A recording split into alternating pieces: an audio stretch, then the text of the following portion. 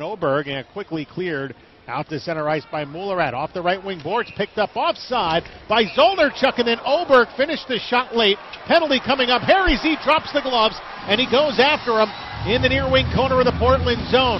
Oberg taken down by Harry Z, who is livid after being boarded. They'll each get 5 for fighting, and you can't blame Zolnierczyk for defending himself after that cheap shot.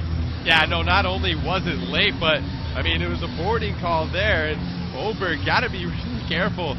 They were moving their feet. The Portland Pirates controlling inside the Bridgeport Sound Tigers zone for most of this first part of this first period. And now Oberg, you know, the phrase poking the bear, may have just poked the Tiger. The Sound Tigers did not come out looking good within the first minute or so here in this first period. The Portland Pirates moving their feet. This should be that message.